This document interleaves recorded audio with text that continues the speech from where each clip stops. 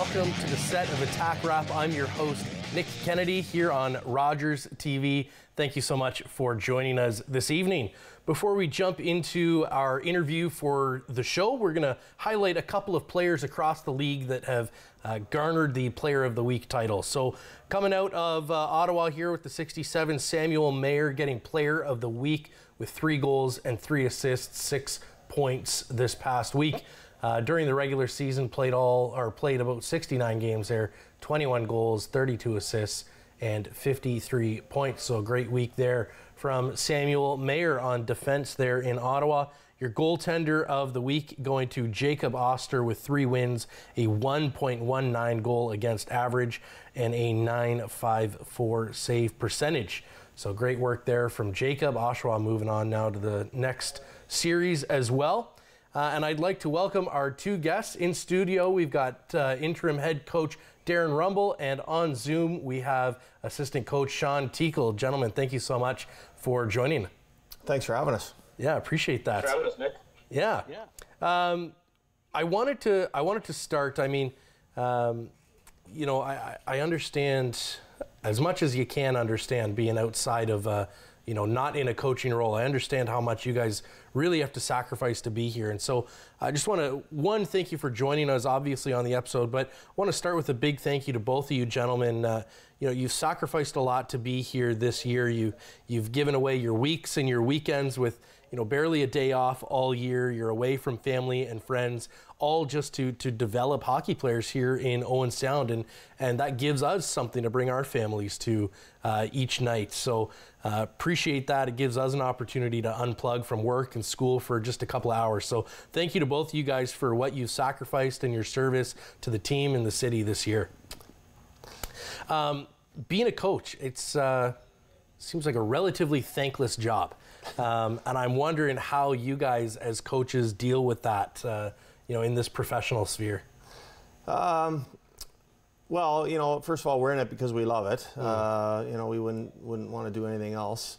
But you're right. Yeah, when you're, you know, there's no better high than after a big win, and you know, the atmosphere around the locker room and around the guys. It's you know, there's nothing that can rival that. And on the flip side of that, there's no hole deep enough to hide in when you're on a 7-8 game losing streak. So right. There's definite highs and lows in all sports for all players and coaches. But we signed up for it. We love it, and you know, it's for me anyway. It's as close to playing as you can get. Right. Being in the battle with the guys down in the trenches on the bench, so sure. Wouldn't change it for anything. Sean, for you, do you have like a? Oh, go ahead. Sorry. I have to add on to what Darren was saying there. Like, you know, it's like for us, it's both of us. It's our passion, and it's something that kind of drives us. And exactly like you said, you know, when you're away from your family and you're away from friends and you don't have your weekends and stuff like that. I know at least for me, like. My biggest thing is I get pretty close to the players. You know, like they become like little brothers to me, and you know, they're away from their families too, right? So sometimes they need family figures, or they need father figures, and they need leadership, and they need guidance. So kind of drawing that whole group together, I think, is something that we both relish on. I think the majority of coaches relish on. You get a family away from a family, you know, and you could see there kind of at the tail end of it with Denny Gore and Burr and Seds, you know, like how much those guys meant to this organization and how much they meant to me, being with them for a few years. And, you know, it's sad to see them go, but it's amazing to see what they do. And those are kind of those relationships where you hang on to when you're away from your family, I think. Well, I appreciate I appreciate that. How do you guys, how do you deal with, you know, maybe when you get negativity from fans or positivity from fans? Like, do you have a way to kind of, you know, get a little bit of escapism from that, or how do you guys sort of reset, make sure that you're ready to go for each game? I think you just have to keep doing what you believe in, and you know, focus on what you're doing. It's the same for a player. You know, like let's use Carter George for instance. He's got a lot of white noise going on this year with, right. You know, it's his draft year. You know, he's doing 2-3 interviews per weekend. Yeah. You know, social media, talking about how well he's doing. So there's a lot of white noise that can get in the way of what he's trying to focus on. So for us, you know, no different. Just try to keep doing what you believe in and focus on what you're doing and the task at hand, and try not to get too involved in the external stuff. Great. Yeah, I think like especially too, like coming off that, like not getting involved too much with it and just understanding what you're doing. Like, you know, fans aren't at the rink Monday to Thursday when we're preparing. They're not there every day when you're hammering your face into the computer. You know, you're get practice plans. You're doing this. You're doing that. They're not there every day, so they don't really see that. And that's kind of the same thing that we tell other players too. Like, you know, they can criticize all they want. They don't see you every day, day in and day out. So they don't know the person that you are. They don't know the character you got. They don't know the drive that you got. They just see that 60 minutes of when you're a player, and then they don't see anything else. So, you know, that doesn't eclipse you as a person. It's just a small sample size that they're getting of you. Excellent. So how do you... And I guess, how do you manage stuff like that where, you know, you've got players that are on social media, like you guys were mentioning how there's just a lot of buzz around that. And, you know, a guy like Carter who's going through interview after interview, it feels like players these days, they're curating their skills on the ice, but also a personality or a persona on social media. Does that play a part at all in your coaching? Like, do you have to almost coach them in social media as well, or do you leave that for agents or parents or... Yeah, you know, we at numerous times, especially with Carter, would have him in and just encourage him to continue to focus on stopping pucks and you know, taking care of his body and being you know, excellent in practice like he is every day, and worry about competing in the games and not worry about that external noise, because you know, I remember, you know, several times I just told him, Carter, you're going to get drafted, so don't worry about June, that'll take care of itself. Just come in and try your best to focus on stopping pucks and being a good person. And I think he did a great job of that. You know, is it possible in today's world? Probably not. You know, I think it's impossible to avoid all that noise with social media the way it is. But you know, you can certainly try to limit it at least, and try, you know, there's an old saying that I like that's ignorance is bliss. You know, so if you aren't aware of all that external stuff, you know, it can't possibly bother you. Right. Excellent. So I'm taking it you're probably not like a big Instagram guy, like just... I have it, but I think I've posted once in my entire life. It was like a repost of some guy carving up an octopus or something. Excellent. Good to know. Sean, do you find social media playing a part at all in your coaching style or some of the topics you bring up with the guys? Yeah, I think for me, it's... Yeah, I use it, like I do training in the off season, so I use it as a tool for my business as well. It's just giving them another tool. You know, you look at guys can put together tapes. So, you know, I think nothing really goes unseen. So I think it's got a real positive for some players. You know, you look at some guys like, you know, Kobe's going to get interest, like Ethan Burrows is getting interest, Sam Sedley's getting interest, right? And I think just teaching them the right way to use those things, they can use them to their advantage, and hopefully it's not detrimental to them. But it goes both ways. I think social media can be such a good place, but at the same time, it can be a pretty negative and pretty dark place. So just tell them to take everything with a grain of salt on there, and they just got to be mindful of what they're doing and what they're putting out there. Excellent. Yeah, players, it seems like are facing a whole new level of pressure that maybe players before the social media era weren't necessarily exposed to. And, you know, thinking about, you know, some of those pressures and whatnot, do you feel like, is there more pressure from fan bases and stuff like that when there's, you know, maybe a 3-game or 4-game losing streak? Do you feel like you're hearing more from fans then, or do you guys also get the positive side and fans coming out and saying, hey, great work on a 3-0 weekend? No, I don't think we hear it. I mean, you know, if we're on a 3 or 4 game losing streak, nobody's going to be louder in either of our ears other than ourselves. You know, like we're going to be talking in the office and trying to figure out what we need to do to get better. nothing would be louder than our own voices in a situation like that. A couple of times during the year we swept road trips. We had 9 games in a row with points on the road, and we did hear a lot of good stuff during that time. So I think you hit it on the head. You hear a little bit of both, and like I said, you just got to keep doing what you're doing, believing in, and head down and keep going forward. Excellent. You guys talk a little bit about the office times, and Sean, you were talking about even just about having to be on the keyboard a little bit more than maybe what you'd want to do on the day in, day out kind of thing that fans don't get to see. What are some of those things that you guys are doing behind closed doors without spilling any industry secrets here? Are you guys having meetings over like plays, or are you guys kind of writing up different ideas for drills? What are some of those things that you guys would do that maybe fans wouldn't get to see or understand? You go first on this one, Teakle. I think for us, it's kind of a little bit of everything, right? We got a big board in the middle between our 2 desks, so we spitball drills ideas, we spitball forechecks, we spitball whatever's going on with the team. Obviously, pulling clips from our games.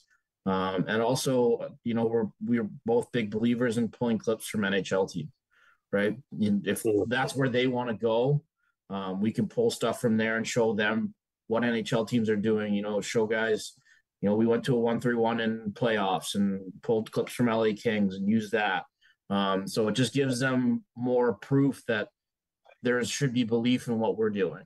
And I know, at least for me, it's not just the hockey stuff. I got to do buses, got to do food. Planning all the hotels, planning road trips, doing all that stuff. Honestly, it can be at times like a 12, 14-hour day, doing all those things, putting out itineraries, making sure billets have what they need for their guys, and making sure guys are calling curfew and all that stuff. It's more encompassing than what people think. It's not just hockey. So, like I said before, like these guys are away from their parents. They need guidance. Sometimes they're going through tough times, or they're going through good times. Sometimes just coming in the office and having a quick chat, being personal with the players. I think that's huge. Rums and I talked about it a little bit, like just being there with the group. And, players nowadays, I'll be honest, I don't think they really care what you're saying until they know how much you care for them. And I think doing that stuff for them, just being around the team, like, we got them a ping pong table this year, and just doing those little things for them, just so they're having fun and coming to the rink. It doesn't feel like a job to them. And it's a safe environment for them to come in, and they're able to air out their problems, and they're able to talk, and they're able to try to figure things out. Because like I said, fans only see them for that 60 minutes of the game, right? Like they don't see what they do leading up to it. They don't see the preparation. They don't see all that stuff. They don't see a kid away from the rink that, is having a tough time at school, or his girlfriend just broke up with him. At the end of the day, they're people too, and they have their own problems. They're not just robots. They're not just hockey players. They're people, and we got to manage their emotions and help them along the way and figure out their way to be good young men. It's an excellent answer. I mean, I don't know if you have anything to add, or I just to summarize all that, like video's video. It's part of the game. It's a huge part of the game, but I learned a long time ago, sometimes the answer is not always on the computer. Like Teakle just touched on there. A lot of times there's something, if a player's not playing well, more times than not, it's something non-hockey related. Like Teakle mentioned, there could be a girlfriend, something going on in the family, whatever the case may be. So just need to be willing to, look beyond the computer sometimes. Yeah. Well, this seems like a good opportunity then to maybe skip some of my pre-prepared questions and get to. I just want to share a couple of things that I've noticed just about your guys' style this year that I've come to appreciate. Darren, I would say for you, I really appreciate your. It seems like, at least from my perspective, way off into the stands, that you've got this unwaveringness. Like it, from everything I've observed, it seems like you're able to coach through adversity as well as really good times with the same professionalism that you approach both with. And what I saw is it just looks like you're the kind of coach that players can rely on that you're going to treat them the same in any situation with consistency. And I'm just wondering, what has being a stable presence among these young men, what does that do for a team? And when did you come to kind of develop that and add that to your coaching style? Well, I mean, we had some teams when I was in Moncton. We were, if you asked other teams about us, we would, we were always deemed a hardworking, sort of overachieving team. And, people would ask me, periodically, how do you get them to play so hard? And I said, when you think about it, and then you get talking, and I think at the end of the day we came up with it's a mutual respect, and I think at the end of the day they don't want to disappoint you, you know. So so I try to treat them with respect. I don't extract respect from a player, just try to do my thing and try to earn it. And I think that's big for the players too, especially the players that are in a leadership role. I've talked to numerous players over the years that I've named captain, and I just I said, you're getting the C because you are who you are. You don't need to do anything different. You don't need to be anybody other than yourself. Just do your thing and know that you'll earn the other players' respect. And that's sort of the way I operate in life too. Just doesn't matter whether it's the person cleaning the locker rooms or the owner of a corporation. I'm going to treat everybody with respect, give them my time, and sort of try to earn respect. Well, and I think that's something that I noticed from you as well on the ice. I mean, there's times where you've got players that are going through a little bit extra conditioning or something like that after practice, and like, you've earned your stripes. You've been through the whole circuit. You've played pro. You've coached. You've paid your dues, and here I am sitting there taking notes and probably eating a cookie, and there you are running the same conditioning drills. You've earned the sit back with the clipboard or the phone and take notes while they do it, and yet I watch you do those same conditioning drills alongside of them. Instead of maybe leading from a podium, leading by example. And is that something that was instilled in you even as a player, or is that something you've developed in your coaching? Yeah, I've never had a coach do the conditioning skate with me, so I kind of enjoy it. I like to try my best to stay fit, but also there's no way anybody can ever complain about something that they're doing if the coach is doing it with them. So sort of takes out any opportunity for anybody to complain that something's too hard. So sure, it's that old adage that a good leader never asks his team or his players to do something he's not willing to do himself. Exactly. Yeah. Excellent.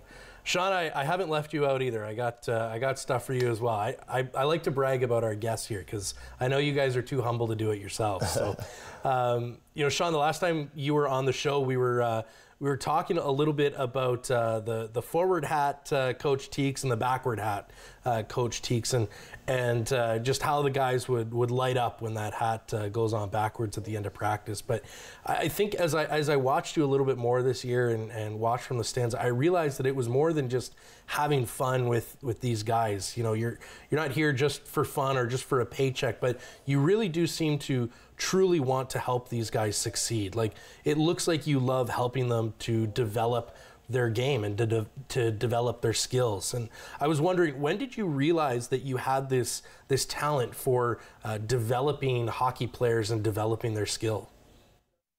It happened fairly young, kind of in my coaching career. I'll be honest with you, it's kind of like sort of what Rum said there. I never really had a coach that took me under their wing and really worked with me.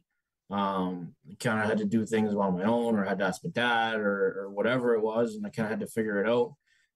So I felt like giving that to guys, same sort of thing, like they don't have an excuse, and when I do stuff with them, I want them to know, again, like it goes back to what I said before, like players don't care what you have to say until they know you care. So I want them to know that I care what they're doing with their development. I don't want you out there just shooting pucks for the sake of shooting pucks. Let's do it with an authority. Let's do it the right way. Let's work on picking up off the wall or whatever it is. But I learned that pretty early on. I think my first ever coaching thing, I didn't really know what I was doing. It's it's always been a passion. And, I may not seem like it, but I'm a guy with a ton of energy. Like when I get out there, it's energy, and I want to go and I want to have fun. I like tempo. So I think it was just something that came very natural to me. And honestly, it's not something that I prescribed. It's not something I sat down and like wrote to myself. It just came natural, and that's just who I am as a person. And you'll find, or you can talk to guys that have played for me before, like they know I genuinely care for them as people. So I care about their development. I care about what they're doing. I want them to walk away from Owen Sound and be like, yeah, you know what? The coaches cared and they took the time, regardless of where they end up. The coaches took the time to help me with my game. And, that makes a difference. And that shows them that you actually have time for them. And it goes a little bit further that way. So I just always want to instill that in my players. Excellent. I think kind of building off of that, something that I noticed from you this year, a couple of tough weeks, and as a coach, I mean, sometimes you got to throw on the real coaching hat and kind of, inspire the guys or call them out on certain things. And I remember this one time where you guys had the guys kneeling on the ice at the other opposite side of the rink, and I watched you very calculated in your delivery of this, but really calling them to account and loudly at that. But something that maybe somebody walking by who's never watched a practice would go, oh man, he might be upset right now. But I think it was more than that. Like you, in that moment, it looked like you really, really had the absolute best intentions and really cared about these guys and helping them get better. And it was done loudly and firmly, but what surprised me in that moment was how much respect you delivered it with and to the players. Like it looked like you also respected them with the same amount of respect that you would hope they show you. And something that not a lot of fans get to see, and so want to make sure we can highlight that. But is that a strength that you had even during your playing career, or is that something that you've kind of had to build and work on and has made you into the coach that you are today? Yeah, I don't like that's not. I'll be honest with you. A lot of the stuff that comes coaching wise, it's not X's and O's for me. Is honestly just me as a person. People will find I'm extremely honest, and I think the players really, really. At the time, they may not like what they're hearing, but at the same time, they're always going to understand where they sit with me. And I think that's something that's big for the group. Like, yeah, you know what? It might have been loud at the time, but, like you said, we could have been on a streak or whatever it was, or we could have been coming off a road trip. And I'll be honest with you, sometimes I think as a coach, the tempo of practice and the way practice is going sometimes is your job to figure it out. A lot of times you put it on the players, a lot of times you put it on them, but I think sometimes it's our time to put our foot down and be like, okay, like this isn't good enough, right? So in those situations, I feel like it's just a feel thing. I think that's something that I come naturally by, and I think I worked with Andre Tierney, who works in Arizona as the head coach in Arizona Coyotes for a few years, and he just taught me that like you got a couple of those bullets every year. You got maybe 4 of those bullets every year where you can kind of pull the group in and give them a delivery. But I think they know when I deliver it like that, at the end of practice, I'm the first guy to hug them. I'm the first guy to laugh up with them and all that stuff. And, it's just in that moment, it's time to work. It's time to get our jobs done. We only have a certain amount of time. We don't have unlimited ice time. And I think when it comes to that respect factor, it's, it might sound a little bit crazy to some people, but I think you give the player respect, and the player gives you respect back. It's a little bit, I think it's a little bit twisted from what it used to be. It was always used to be, everyone, you respect your coach. And I think it's a little bit different now. Like we're such a player driven league that I always give them the utmost respect first. And then I always seem to get it back. So that's sort of another way that I express myself to let them know that I care and that I respect them. Right. Like for those people, not everyone sees them on the daily grind, right? And you can see when you give them that respect, they understand it. Like, Rums has been through it. I've been through it. There's some days where you're out there and you're like, I really do not feel like practicing today. So sometimes you just kind of drag them through that little bit of mud there, and they come out on the other side and they're better for it. Well, that's awesome, and I mean, looking at this season as well, you guys had every reason to kind of mail it in one day or another. I mean, you've got obviously unexpected bench changes. You've got your star player injured for like half the year. You've got a bus in the ditch in the middle of a snowstorm getting dragged out by a backhoe. Like, you guys had every reason to just be like, all right, you know what? We just need a day this Tuesday or this Monday and mailing it in. And yet, I think every time I showed up to the rink, I saw you guys smiling, I saw the players smiling, and it just looked like you guys were excited to be there and ready to play.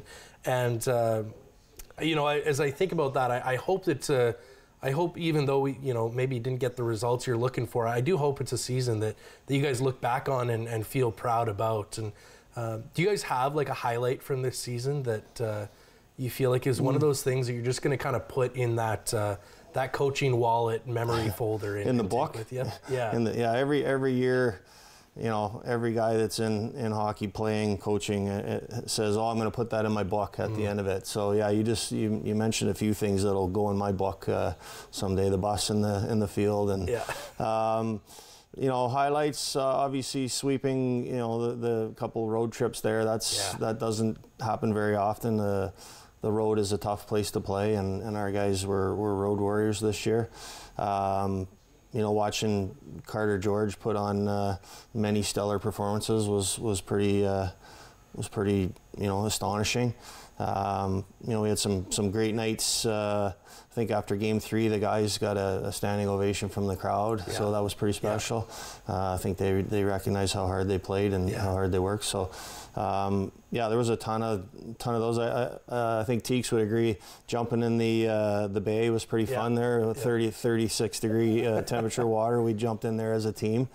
Not sure what I was thinking, suggesting that, but we battled through it, and those are those things that in 30 years you don't forget. Like, I can't remember what I did yesterday half the time, but there's a few things over the course of your life that you just never forget. Those are, if you can have the more of those that you can create, the better off everybody's experience is gonna be. Excellent.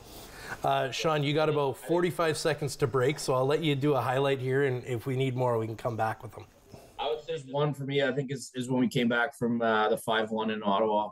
A little story. I've never told anyone this. I might have told a few people, but Colby Barlow at the start of the third period came down, sat on the bench, and he grabbed my pants. And I turned around, and he looked at me, and he goes, "I'm single-handedly going to win this game." And I was like, "Okay, man." I was like, "Do it." And he went on to score a hat trick and had an assist in the third period, and we won 6-5. So amazing.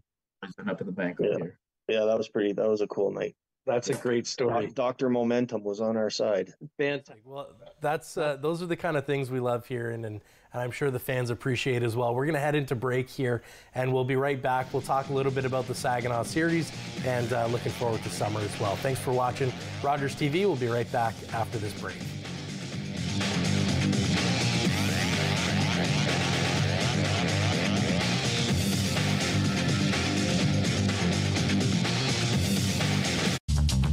This program is brought to you by Ignite TV.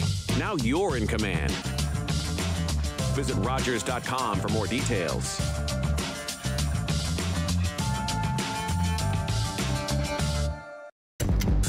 Buckle up. We're cleared for takeoff. Here we go, boys. Here we go. 16 teams, one champion for the greatest trophy in sports. You know why I'm here. A time for new heroes to be born. This is a guy who wants to get to the Stanley Cup Finals. This is what I'm here for. Stanley Cup champions. I'm here. I'm here for the Stanley Cup. They've reached the summit. I'm here to win.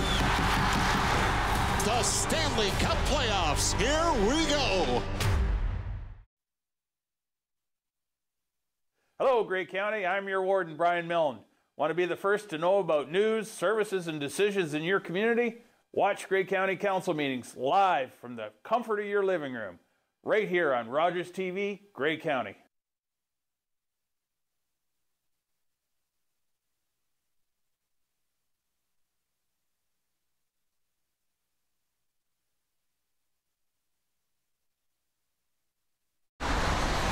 Are you the type who would keep going or stop?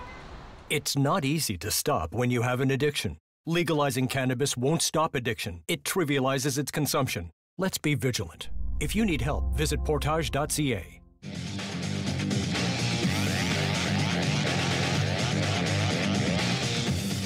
Ladies and gentlemen, thank you for joining us again here on Attack Wrap on Rogers TV. I'm your host, Nick Kennedy, joined today by Darren Rumble and Sean Teakle, talking all things this past year of Owen Sound Attack action.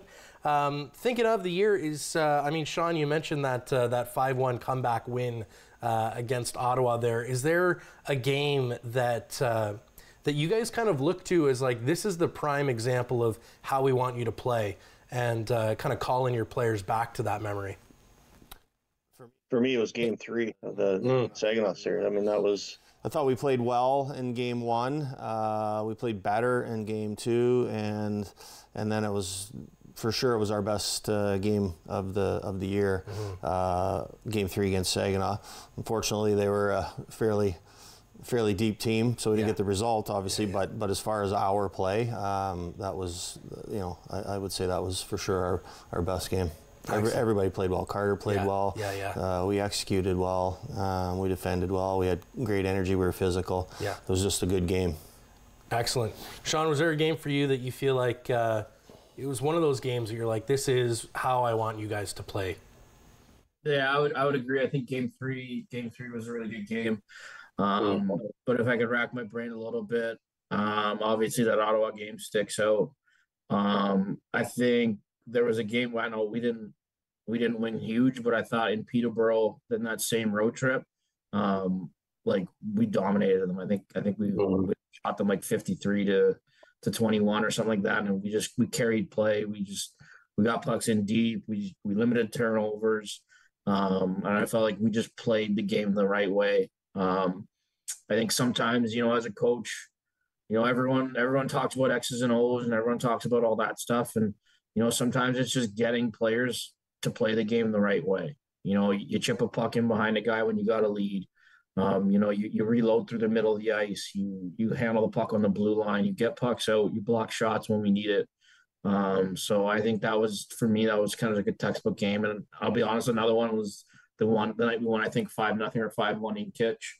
Would have been another one for me. I think we stymied them, and they were a high-flying team at that time, and we just stymied them, and I think we surprised them a lot in that game. Excellent. That was Georgie's 50 save shutout game as well. So that was quite a performance from him. Looking at a lot of these positives as well, without getting into hypotheticals and what ifs and whatnot, is there an area that maybe you were looking for our team to be a little stronger in, or is there an area you feel like we struggled in a little bit this year? Obviously, 5-on-5 offense was probably our number one weakness. Like we had one of the top power plays in the league all year. Our penalty kill was excellent, but our 5-on-5 offense was probably near the bottom. So if we could, have gotten more productivity from that standpoint. Sure. And that's everybody. It's the guys that aren't on the power play. It's the defensemen trying to create some offense from the blue line. So for me, that would be our number one area that if we could have back, that would be it. And then I would also say second to that would be our consistency with our work ethic. Game in, game out. I thought and sometimes it was while the other team was having a push or we weren't at our best, and we had I would like to have for us to have a little bit more stick to itness, basically get through some of those pushes. Right. Similar for you as well, Sean. You'd say the same thing there? Yeah, I would agree there with Rums. I think we had a successful year on the power play, setting a franchise record in percentage. So we definitely scored a lot of goals like that. And like Rum said, we had a top 4 PK, I believe. And, we're getting puck stopped by Georgie. And I just felt like that some nights just not getting that 5-on-5 offense didn't result in the amount of wins that we wanted. And, it is what it is. And why that happened it's tough to say. It's comes down to players digging in and getting inside and going to the front of the net and stuff like that. And the odd time maybe down the stretch, I wouldn't mind if we didn't give up as many shots as we did. Like that was a lot of wear and tear, I think, on Georgie. Especially as a 17-year-old kid, in his first full year as a starter. It was a little bit of wear and tear on him. So those two things I think would be on top of my list. You're talking about Georgie and the number of shots he takes and how well he played this year, a 50 save shutout night for him. We talk a lot about the skills, but is there a moment this year where you feel like it was a highlight just for the character of the team, or a character of a player? Was there a moment where you're like, man, this guy, he stepped up in a big, character way? Maybe he wasn't the best on the ice, or maybe he wasn't the most prolific on defense or forward or whatever, but is there a moment where you're like, this guy stepped up in a big way? Well, I think, especially in playoffs, we traded for Connor Smith, and obviously probably some of his better games for us were the bigger games, and it's always nice to see a guy who flourishes under the spotlight and isn't afraid of the moment and all that stuff. And some guys are looking for a rock to hide under, or looking to just stay on the outside, just kind of get through it, where I thought for him, he played his best hockey in the bigger games, and he was excellent, especially the last, game 3, game 4, he was laying out everybody. Anybody that came near him was going to get squished. Right. And so I thought he showed the tendencies of somebody that has won a championship, and that's why, when teams are trading for people, they're always looking for guys that have won, and there's your example right there. Sure. And Connor, will give him honorary Owen Sound Attack Player of the Week as well for big game there with the San Diego Gulls, picking up his first pro goal there. You can see we'll get a different headshot for him next year on that. Gets a bad mullet. Yeah. Well, hopefully he finishes growing that in, and we'll get an Old Sound Attack jersey on him for the next photo. Yeah. Great. Sean, is there a moment that stands out to you as just a character moment for these guys? Yeah, I would go back to that Ottawa game again. I just think the never die attitude. We were right in that game the entire time. It was just gratuitous bounces and how they got that lead, and just the guys never wavered. They just kind of pushed through and they kept going, and it resulted in our way. And I would honestly say at times in the playoffs, that those guys never folded the tent. They easily could have, after game 2 or game 3, exactly like what Rum said. I thought we progressively got better. When it got to game 2, game 2 easily could have been the other way. We had a ton of chances. I thought Oak played really well in game 2. And then game 3, we don't get the result we wanted, but we were arguably the better team in that game and in that sense. And the one thing that I say is that group never quit, and they kind of kept going, and they kind of kept pressing, and they always believed, and they kept coming. So I would say those two things really stick out to me. Excellent. A tough series, obviously, against Saginaw, where you're going up against arguably the best team in the OHL, right? It's not going to be an easy series, and I think the guys probably knew that going in. How do you temper expectations? How do you manage those as a coach going into what is going to be? If you're getting out of here, you're black and blue for sure. Well, that was actually our message. We wanted to make sure we were getting a pound of flesh every chance we got. You're right. They had 11 or 12 NHL picks, and arguably the best defenseman in the league with Perek there. So. Just basically, we use the term several times during the year. Don't dip your toe in the water and sort of see what the game's going to be like. You have to come out and attack and be on your toes and take away time and space. It doesn't matter how good you are or talented as a player. If you have zero time and space, it's very difficult to make a play. So taking away time and space, being physical, were certainly things that we were keying on. Excellent. Sean, for you, being a guy who seems to really have his finger on the pulse of where his players are at, how do you help them? How do you prepare them mentally for a series like this?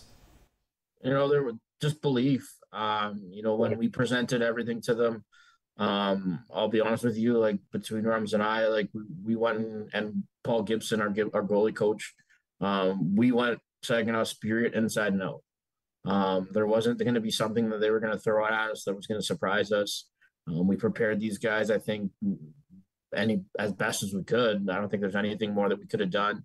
It was hours upon hours for us at the rink preparing for this. And I think when they saw how much preparation went into it, they started to believe. And, it really starts with our leadership group. Like, Ethan Burrows came to me, I think, as soon as the matchup came, and he was like, we're beating these guys. And I'm like, 100%, and that's kind of those two guys, having Colby and Burr at the top of the room with Sam Sedley. Those guys are real competitive guys.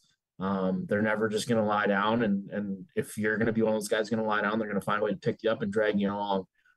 So I think it was just belief and just being prepared. And just everyone in that dressing room really believed that we could beat them. So we definitely give it the best shot we could.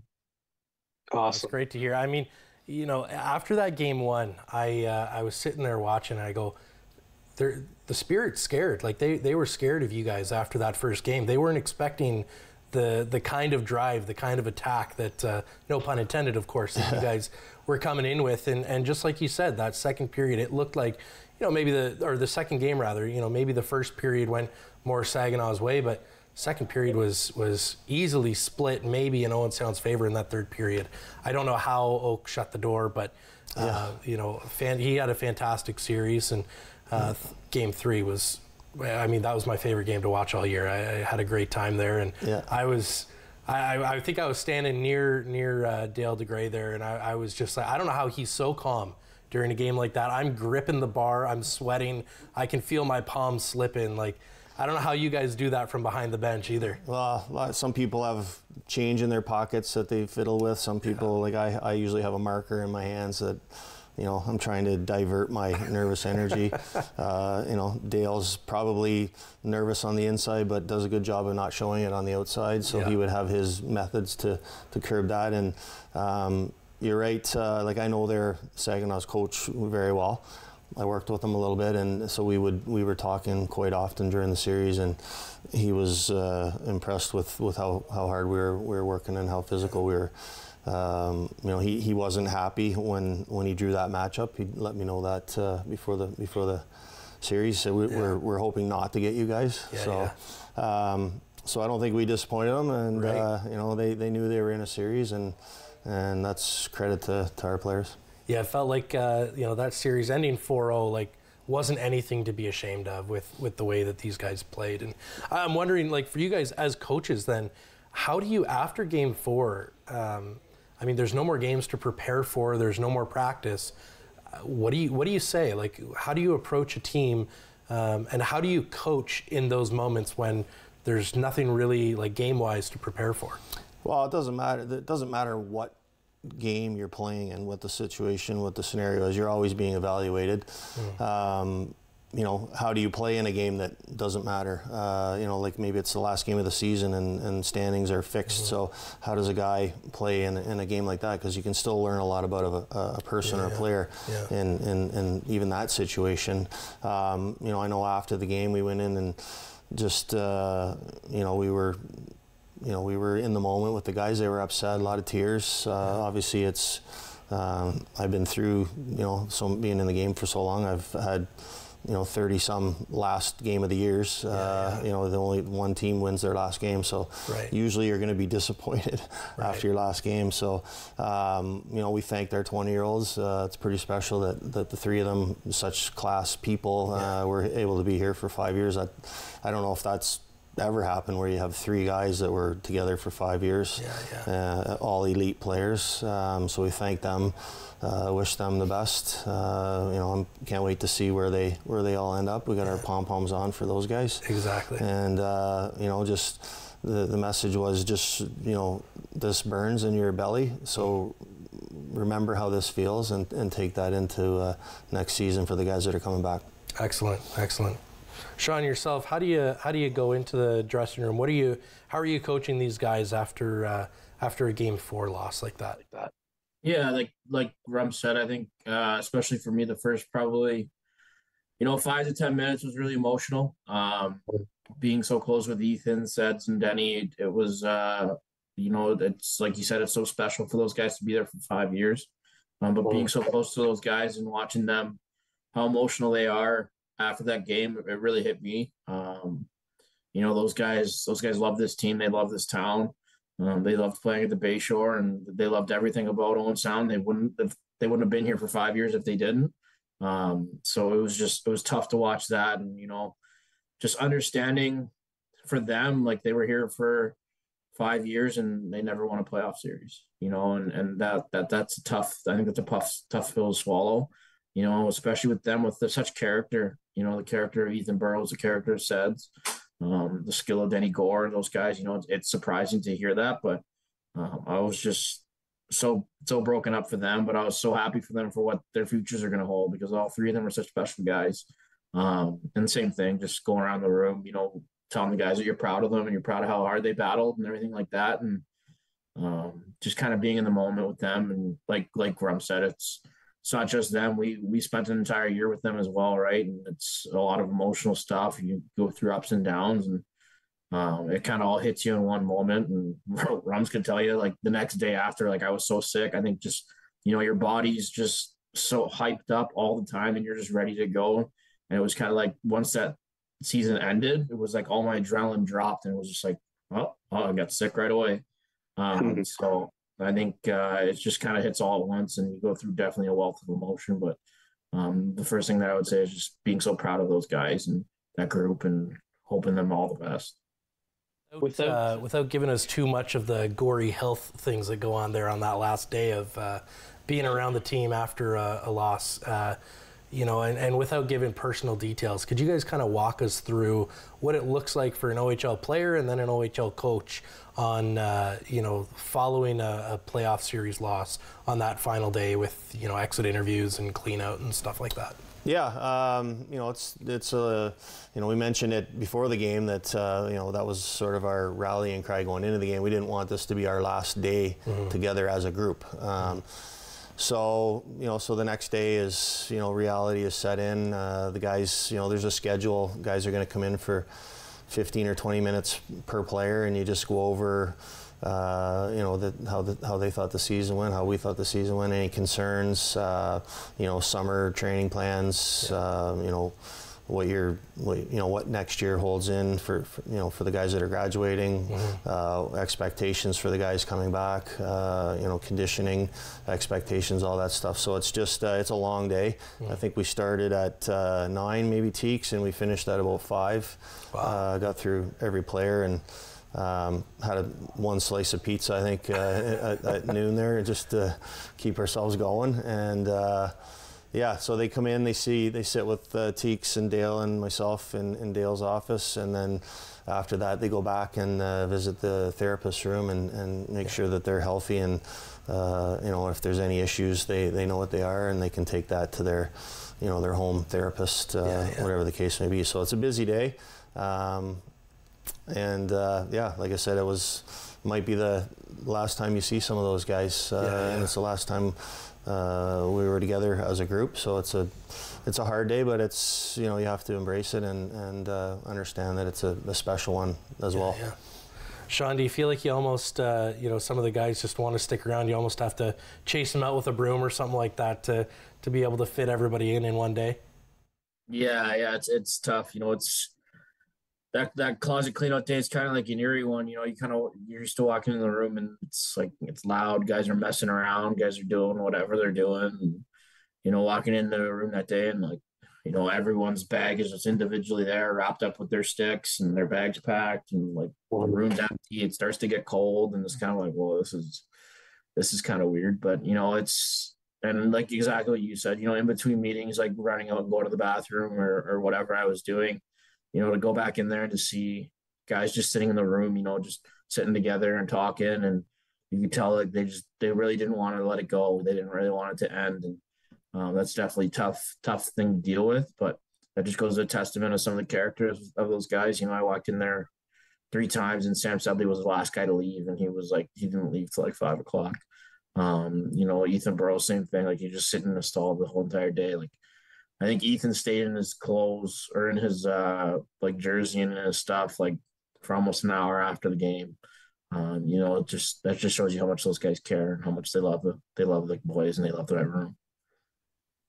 It was certainly hard to watch the boys coming out after game 4 and seeing the family in the stands and stuff like that. It's got to be tough. I mean, for you guys as well. I'm sure you grow close to these guys. I mean, all of you are living away from home, and you're helping to develop these guys into young men, and so it's great to hear that side of things as well. And some of the positives that come out of it. I mean, you've got Colby now who's off to the Moose to play for a little while. You got Connor who's already scoring in the AHL. I mean, you coached in the AHL.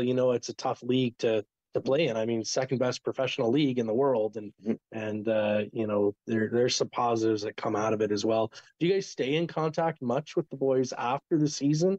And kind of to what capacity? Like, are you checking in with training at all, or? Yeah, we'll monitor them over the summer. I've got quite a few players over my past years that'll text me all the time. I was just speaking to 2 of them today. They're over in England playing, so they were just saying a quick hello. So we stay in touch there. It's usually you like to let everybody breathe for a few days after it's all over, and then it's basically time to get back to work, and you're checking in on guys, see how their training's going, see how their summer's going. So yeah, we'll stay in touch as much as we can for sure. Excellent. Sean, for yourself, simply. I stay in touch with a lot of guys. I don't know if obviously you're in Australia, but I've known Colby since he was like a little kid. I've been training Colby since he was 10 years old, so I see him every week. Again, Ethan Burrows, I play golf with him. He skates with me every here and there. Majority of guys skate with me during the summer, so I always find a way to stay in contact with them. And like I said, I'm just that guy. I get very personable with them. So it's something, my phone's always ringing. It's always going off with these guys. And so I definitely stay close. And just to touch on what you were saying there before, Sam Selby will probably be on his way to the American League sometime soon. He's kind of working on his contract, and Ethan Burrows will be heading to the East Coast for the rest of the year. He signed with Iowa, and he's taking off today.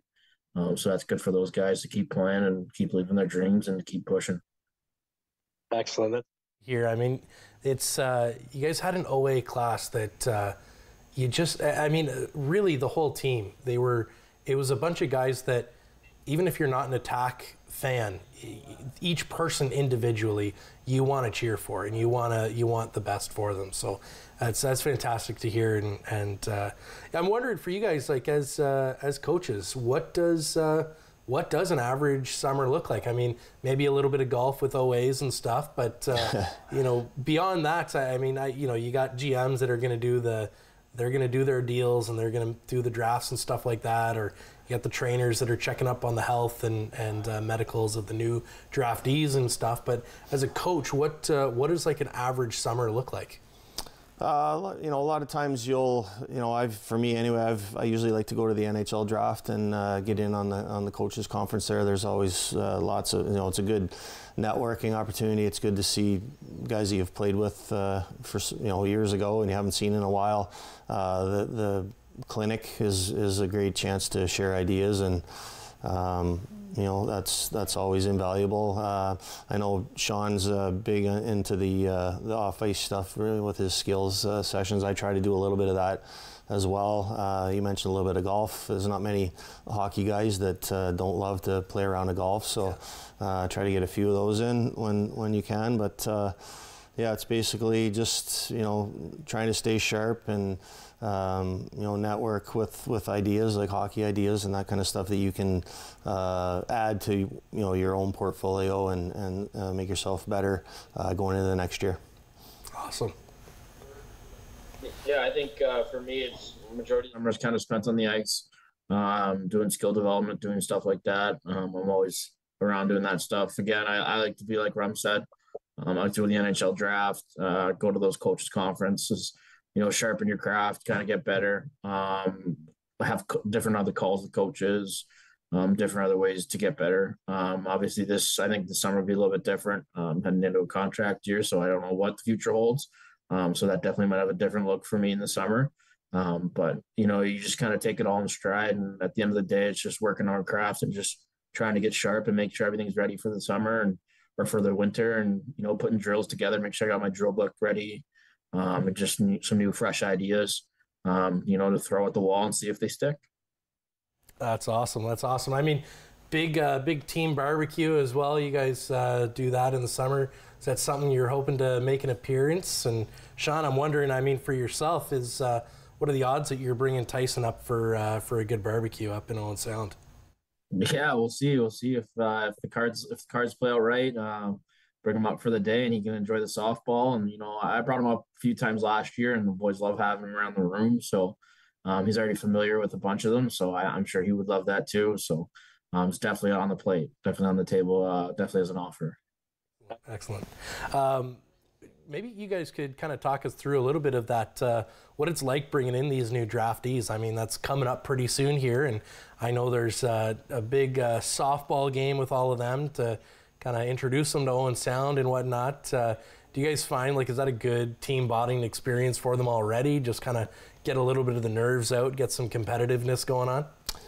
Yeah, I think it's a great, you know, it's because when they come in and then they go back and then they come back for training camp, and it's not completely new. You know, you're not coming in like a deer in the headlights. You've already seen, you know, you've seen some of the guys. So nothing better than coming into a new situation. You have a little bit of familiarity with the building, the town, the players that you're going to be skating with. You know, I wasn't here last summer at the barbecue, but I know those type of events are always fun. Sure. A little softball. If anybody's like me, I never met a barbecue steak I didn't like. So, you know, it's a good meal, good time, good chance to meet a few people, and then, you know, the plan is to test them too. So sure. They can see how they're doing with their fitness, and if they're a little bit behind, they still have time to get it in gear before training camp, because you don't want to come in if you show up out of shape at training camp, it's too late. So you're going to be chasing it all year. So right. So it's a good opportunity for a lot of different reasons to have that the barbecue. Excellent. Well, gentlemen, thank you so much for coming on the show. I mean, it can't be easy to basically every day be giving it to the organization through the hockey season, away from family. But I mean, on behalf of all of the fans in Owen Sound, I want to thank you guys for what you brought to the team and what you gave to the guys. You know, and in turn, what that provides to Owen Sound and to the fans out there. If you guys happen to see Darren or Sean around town, make sure you guys say thank you. I mean, it's you know, say thanks, win, lose, perfect season or perfect storm. You know, coaches have one of the most criticized jobs, and I know you guys won't say it, but I'll say it for you. You know, make sure you guys give these guys a thumbs up, a pat on the back, something like that. It's never easy to be away from your sports system like that for a year. So, you know, I don't doubt for a second that you know, both you guys, Darren and Sean, gave it your all this year and gave everything you had to these players, and we really thank you for that. So on behalf of the fans, thank you guys. Thank you to all of you fans as well for watching Attack Wrap here on Rogers TV. We'll be back next week to talk with General Manager Dale DeGray about all things Attack season as well as the draft. Coming up this weekend, make sure you tune in Rogers TV. We'll have the draft for you Friday night and Saturday. Connect with us by visiting our website or email us at comments@rogerstv.com.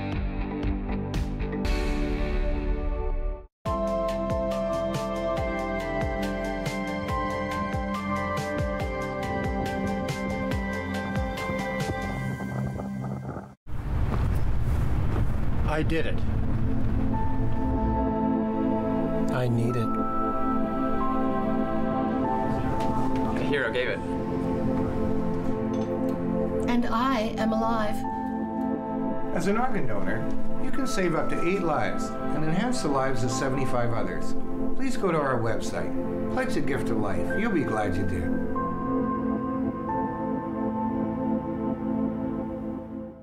Here we are in Canada, where Canada's about to celebrate our talent, our people. This moment is changing your life forever. I promise you.